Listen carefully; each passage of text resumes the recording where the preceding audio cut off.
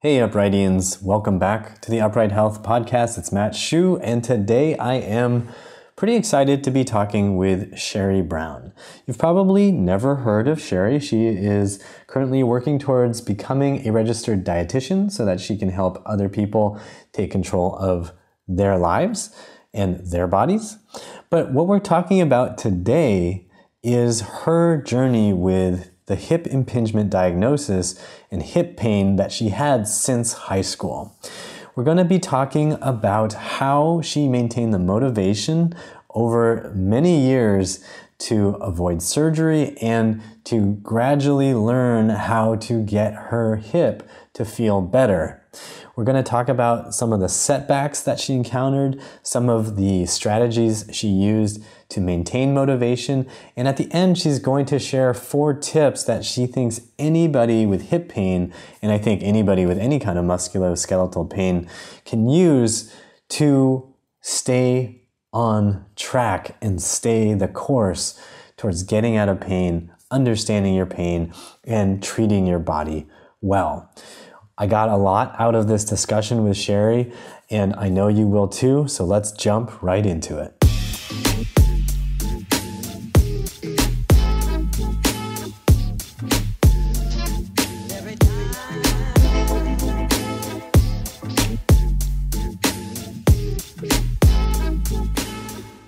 So to start off with, can you tell us about, how this all started? How old were you? What were you doing? And what did you start to notice?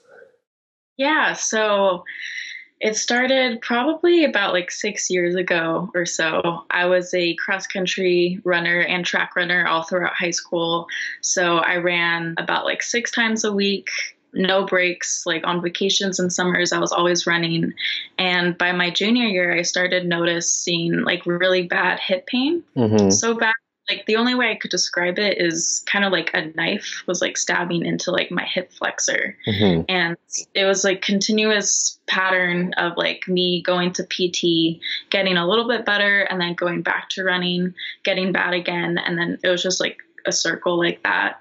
And so fast forward about 4 or so years later, I had been to 4 different physical therapists. I had 2 different MRIs, 2 x-rays, and all the physical therapists, I feel like they didn't really know what to do with me. Mm-hmm. They kind of just said we should increase your glute strength, but nothing was really getting better.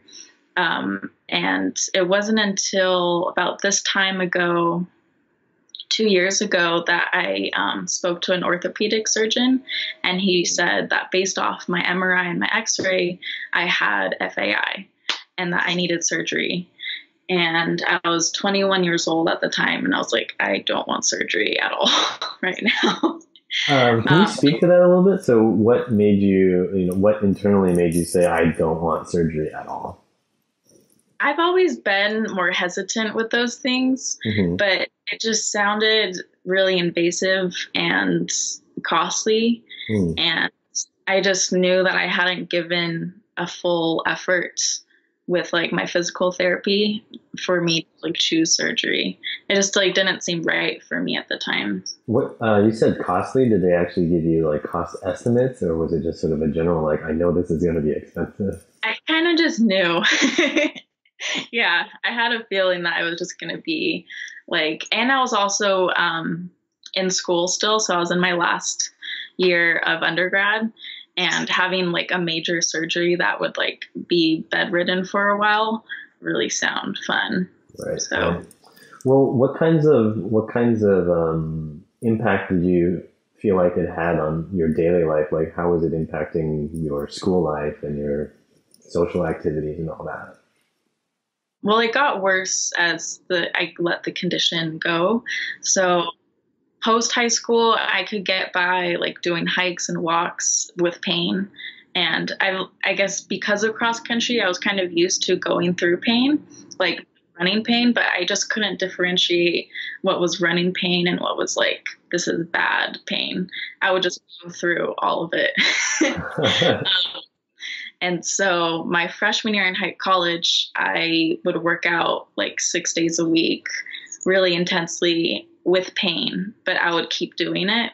And it wasn't until it caught up with me my junior year that I couldn't even go more than like 2 minutes of walking without pain. So the symptoms that I was getting, I would get like nerve pain in my glutes, and it would kind of like radiate around there.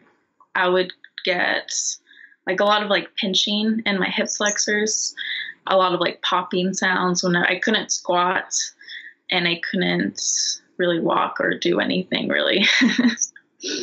That sounds familiar. So you mentioned you went to PT a number of times. What kinds of things did they do? It sounded like they wanted to strengthen your glutes, which is not a bad strategy. It's definitely something that people need to do. But what did you feel like, in hindsight now, what did you feel like wasn't working for you in that environment or with those therapists? I think the problem with PT is that they just didn't spend enough time with me, because at least with you, my session, it was like a full hour dedicated to just that. Whereas in physical therapy, they were just with me for like a little bit, and they would give me like maybe 2 or 3 exercises to do at home. And like, that was it. So I didn't really have like much motivation to do it at home. And then the exercises they gave me were like really basic. Like it was glute bridges and stretching. And like, that was it. So did the therapist take time to kind of test things, or did they, like, was there a feedback process? Did you feel like when you went back, there was a give and take or a discussion, or was that also? There's a little bit of a discussion, but they were more kind of confused with all the things that I was bringing to them. So I just feel like they didn't really grasp what was going on with my condition. Okay. So after you told you needed to get surgery, what did you do? I freaked out because I was like still in school. I had like midterms. So I like researched a bunch online, like what is FAI? Like, how can I do it without surgery? And then that's when I came across Upright Health. And I think it was one of your videos from like a long, long time ago when you like are describing FAI. And it was the first time that I thought about it as like a muscular issue and not like this permanent bone issue. And I was like, oh, wow, like I could actually maybe change this with therapy. Right. Awesome. I think that's probably the one, that's probably one of the first ones we made, where it refers to like, I don't buy FAI is kind of the, yes. That's good. That's probably the big one. We get a lot of love and hate for that video, but it's,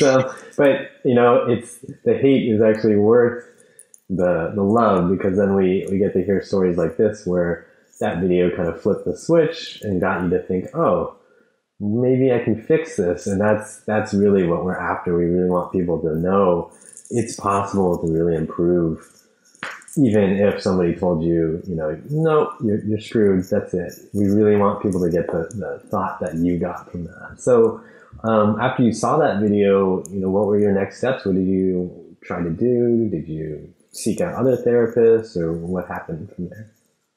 I think I contacted you pretty shortly after that. I like took a couple of days to think about it, and then I gave you guys a call or an email, and then you emailed back saying that you had availabilities on the weekend, and it was close enough that I could no come. That's no longer true. Let's just make sure everybody doesn't have that. But yeah, that's at the time I remember. Yes, I could do that, especially because you were coming from Davis, right, which is several hour drive. So I did also think, well, this is a young student who needs some help, so I'd be willing to do it. But these days I have a baby, so there's no doing that. Congratulations. Yeah, thank you. Sorry, I interrupted. Go ahead. So you contacted me. You were going to come out. Yeah, so I came out, I think it was only a couple weeks after. So it was like still around the time that I had just gotten the diagnosis from the surgeon. And I forget what you had me do that day, but I remember we did like a lot of deadlifts, and you had me squat in the beginning at the end. And I didn't really know what to expect, but I remember by the end, I was able to squat with like no pinching and no popping. So that was really exciting. I do remember that. Did your dad come with you that time, or was it just my boyfriend? It was just Michael, right? Michael. Yeah. Okay. Was this Michael? Okay. Don't tell him I misremembered that. Yeah, I do recall you thinking kind of like, oh, wow, I can now squat, and that's a big change. And that's after, about an hour of just turning on different muscles. Right? So what was going on in your head at that point? Like what did that do for you mentally, and what did you start thinking at that point? I think that was like kind of the spark that I was needing to get me motivated, because I had been having so many like down moments of when I would walk and then I would feel pain. I would work out and feel pain. Like anything I did felt pain. So it was nice to finally see like a change where like I did something and the pain reversed. Mm-hmm. So I was excited, but I was also kind of nervous because I didn't want to feel pain after that, because I was like, well, like if this is the right thing to do, then my mindset was doing it, I should be pain-free from now on, Yeah. And I was scared to like have pain again, because I was like, oh shoot, that means that this is wrong, which is totally the wrong way to look at it, because I did have pain afterwards. So yeah, can you speak to this process? Because this is probably the most important thing for people to hear. So please talk about this. I feel like for anyone who's going to listen, like definitely expect, or don't be like afraid of pain that comes after any of the sessions, because it could also just be like your body adapting, And so I was like really, really sore, because those glutes and like those specific muscles just hadn't been firing in ages. Like I don't know how long. And all of a sudden, I was working them out for an hour. And so the days afterwards, I was like really, really sore. Didn't stretch. And so being tight and not stretching and then continuing my daily activities made my muscles tight, and then I got pain again. Mm-hmm. So what did you find throughout your retraining and recovery process? What did you find helped you navigate the pain? What helped you stay motivated to continue? What was going on for you?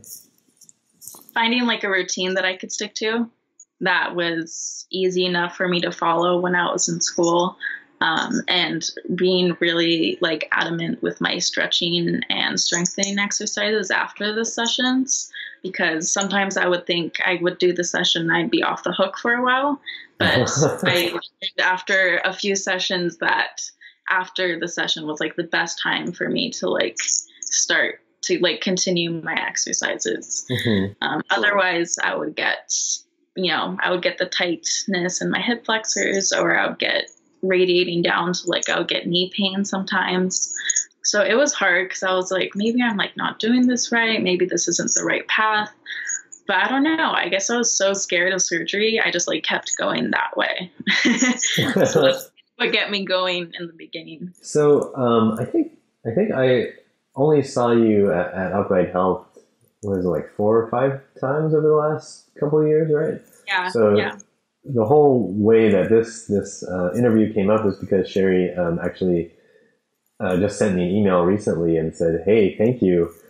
My hips are definitely moving in the right direction." And you mentioned that you were doing yoga, and that was a huge moment for you. Can you talk about that moment? Yeah, I think I started seeing you like November of 2017 or so.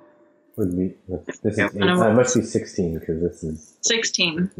Yeah, it must have been 2016. And I would feel better, but that was still like wasn't like all the way there. And it wasn't until I graduated in 2017 that I stopped sitting, and that was like a really huge thing. So I stopped sitting like hours and hours a day. And so I was able to do yoga. And in the past, when I was still in school and I did yoga, it would cause a lot of pain. So I was always like really scared of doing yoga. And it wasn't until about a year after graduation with like constant stretching, I eventually bought the FAI fix. So I was doing that daily. And I think I was in a better position to do yoga. And I think it was this past, March. So just like a couple months ago, maybe like 6-7 months ago, whatever, I was midway through a hot yoga class, my first yoga class in like a long time. And I just caught myself. I was like, wait a minute, I'm like doing all of these poses perfectly with like no pain. And I just like I started crying in class, not like sobbing, but like I had tears coming down. Oh, man. I just was like waiting for like this huge moment where I would just be like, wow, like I feel better, but it never really came. It just came like 1 week I would feel a little bit better. It was really gradual. And so I didn't notice that I was better until months and months afterwards. It's such a beautiful moment. And it's such a cool thing to highlight that I haven't really thought about before, which is, the pain is like obvious, right? The pain is always obvious. It's there. It's like, oh, I need to put all my attention on it. But as your pain disappears, there's not like a clear, sharp feeling of good, right? Good is just like, I'm free. I can move, whatever. And you don't really notice it until you're doing something, and then you remember, oh, this used to hurt. Yeah. Oh, I'm free always from that. Red lights. Yeah. Yeah. So, So when I read that little bit in your email about crying in class because you realized you weren't in pain, I just thought, oh my God, we have to share that story with other people, because that's one of the moments that it makes what we do at Upright Health feel really good, and we know that we're helping impact somebody in a really positive way. So really, thank you for sending that email when you did. Again, I hadn't heard anything from Shari in a long time, so it was a big surprise, but a great surprise. So enough gushing. So when you're thinking about all of this in hindsight, and you're looking at all the things that you've done over the last couple of years to help yourself, are there any specific tips that you would give to yourself if you're talking to yourself at age 16, 17, or talking to another person going through the same problem? Mm-hmm. Yeah, I've thought about this a lot, actually. There's 4 huge things that I wish I knew way back then when I had started. The first one being that it's not going to be like a continuous uphill, So like when you begin the journey, there's going to be a lot of downfalls. There's going to be a lot of flare-ups, and just knowing that that's okay.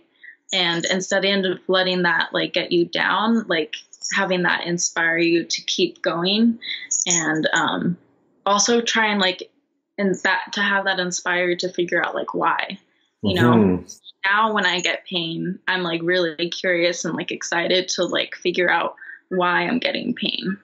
Right. That's an awesome tip. All right. Second one kind of goes with that is keeping a journal. So I was just going right before this interview, I was going through my journal, and it was just really cool to read the things that I was doing and then the pain associated with that. So if you keep a journal for a long enough time, you can kind of like get a trend as to like, oh, like whenever I eat really poorly, sleep poorly, and don't stretch, I get pain, or whenever I do the specific exercise, I feel really good the next day. I wish I had done it more, because I only have like a couple pages of the journal. But it's still, even that helped you identify certain trends for yourself. Cool. It's also cool just to remind yourself like, oh wow, like I was really in that bad of a position before. You kind of forget like how bad the pain was. Yeah, so that's actually a mental strategy that we often will suggest to people, is like do little rewinds. So if you don't keep a journal, you just have to use your memory and just think back like, what was I feeling like 2 weeks ago? What was I feeling like 4 weeks ago? What was I feeling like 4 months ago? And just making those comparisons can be very motivating. If you're in constant pain every single day, and then, the next week you're in pain, but it's every other day, that's, you might miss the fact that you now have half of your week back, right? Yeah. So, yeah, a journal is a great idea. Yeah. How about tip number 3? The third one is to actually stick to a routine and not BSing it. So I think in the past I would tell myself, I was like, yeah, I'm doing math routine. I would do it every now and then. But if I was being honest with myself, I wasn't giving it the full attention that it needed. I would spend maybe 10 minutes a day here and there, sometimes an hour, but I wasn't really dedicating that much time to it. And I think with anything, you have to put a lot of effort into it. So if you want to see results, you really have to put in the amount of time, a lot of time for it to get good. It's not going to be easy at all. And I think if you can't afford 30 minutes to an hour of your day per week to improve your health, then you need to figure out something else. You need to change your mindset.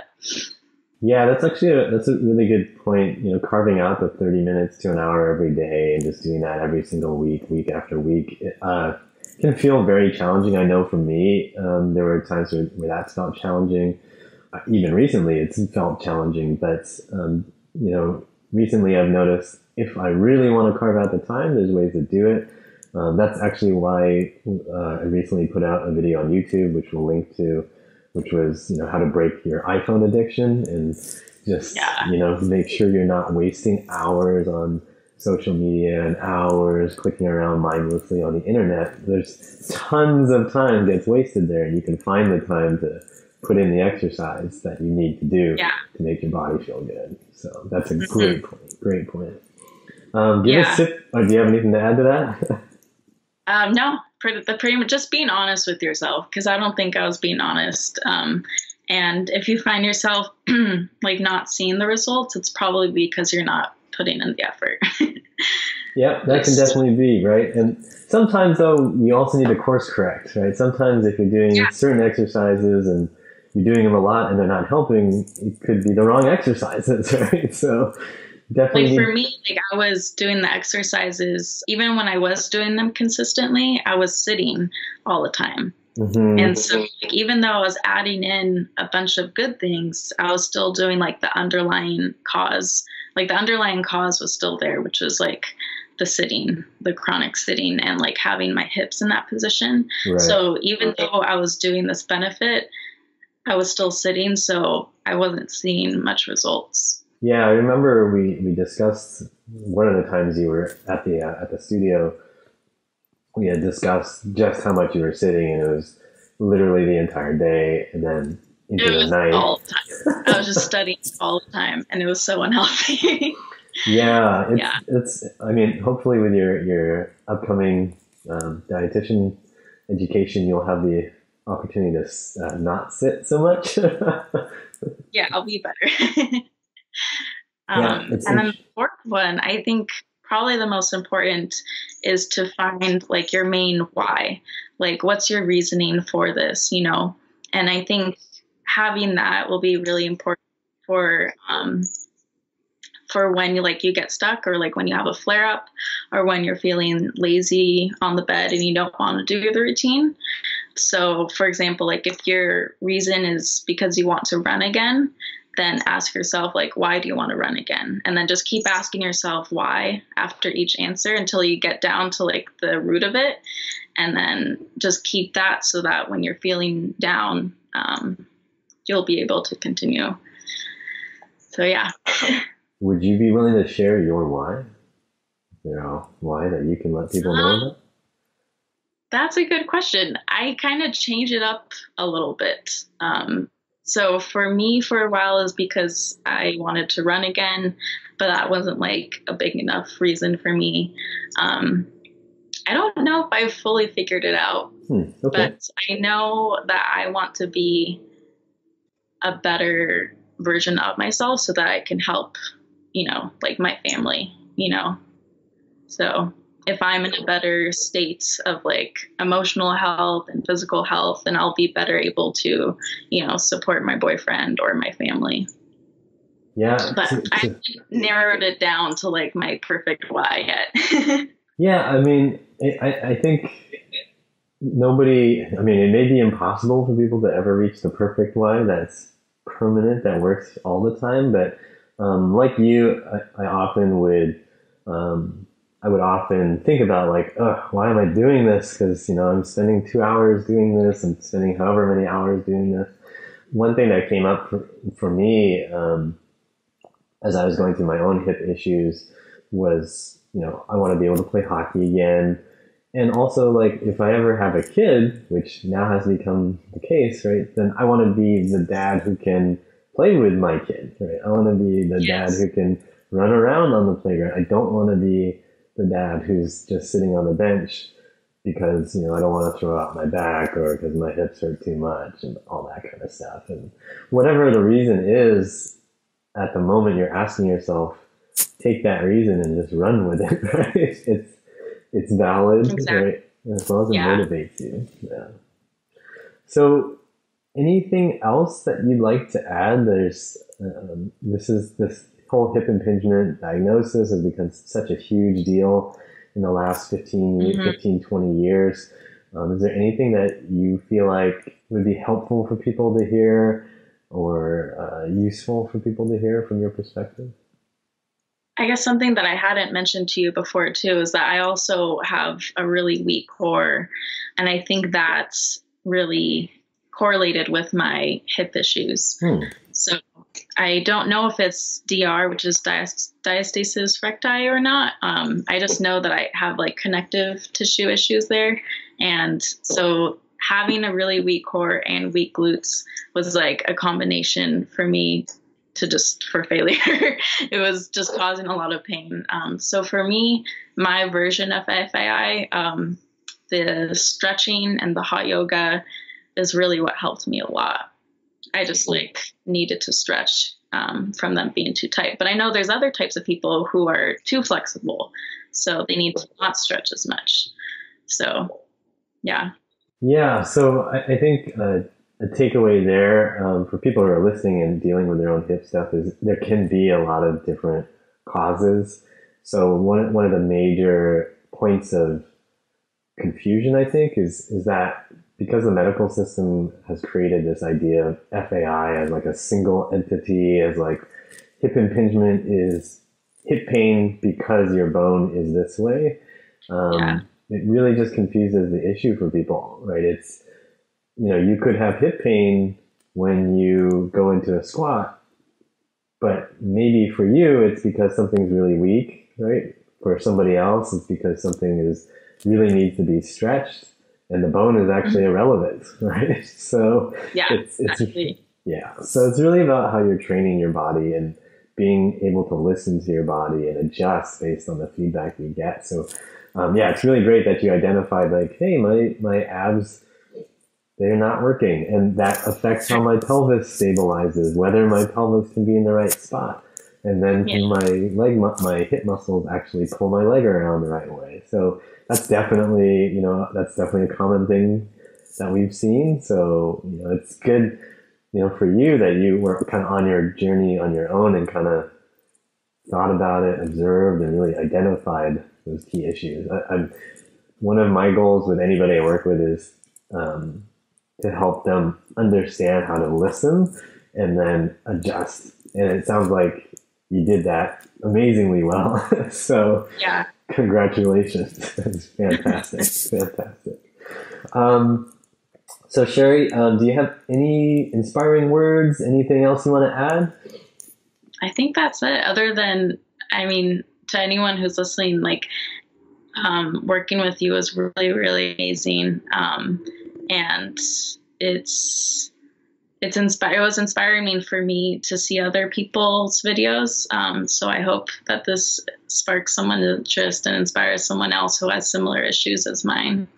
Where do you see your physical health going from here? What do you see as your long-term goals in terms of athletics or whatever it is? Well, I want to be one of those hikers and fit like 70-year-olds. So that's like my goal. But in a little bit shorter time than that, I'd like to become like a yoga teacher, or at least get good enough to do all of the poses, because there's still some that I need to work on. And I don't know, I'll probably cry if I say it, but I would love to run one day again. I haven't ran in ages just because I'm scared. It'd be really cool to do like a half marathon or a marathon one day. Well, I support you in that. I think it's definitely something, if you feel called to do it, then you should start training towards it. And if it brings tears to your eyes, then it's probably something you should be working towards, right? So yeah, it's beautiful to find those types of motivators in yourself, and then to honor them and to actually pursue them. So I hope you will start taking those steps, slow steps, gradual steps, safe steps, but towards those goals. Well, Shari, again, thank you very much for joining us today, and let's close off with everybody should always remember that pain sucks. Life shouldn't.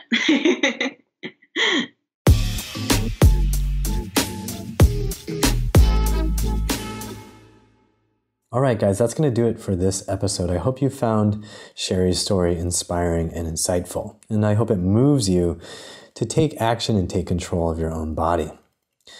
If you're looking for ideas to help you help yourself, check out our YouTube channel at youtube.com/uprighthealth.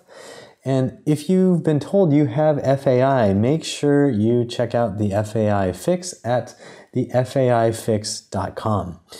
If you've got other hip issues or you've got shoulder issues and you're just trying to find inspiration to help you help yourself, check out uprighthealth.com/DIY for some of our do-it-yourself programs. And if you want to hear more episodes of the Upright Health Podcast, you can find us on iTunes. You can find us through Google Play. You can even find us on Spotify. You can find us on our website at uprighthealth.com/UHpod, POD. And if you're listening on iTunes, if you're listening somewhere where you can leave a review, then we would really appreciate your leaving a review so that we know if you're enjoying the content. And also, the more reviews we get, the more positive reviews we get, the more people end up listening and getting this message. So if you love our message and you want to help spread that, please leave us a review. We really appreciate it. As always, I hope you remember that pain sucks. Life shouldn't.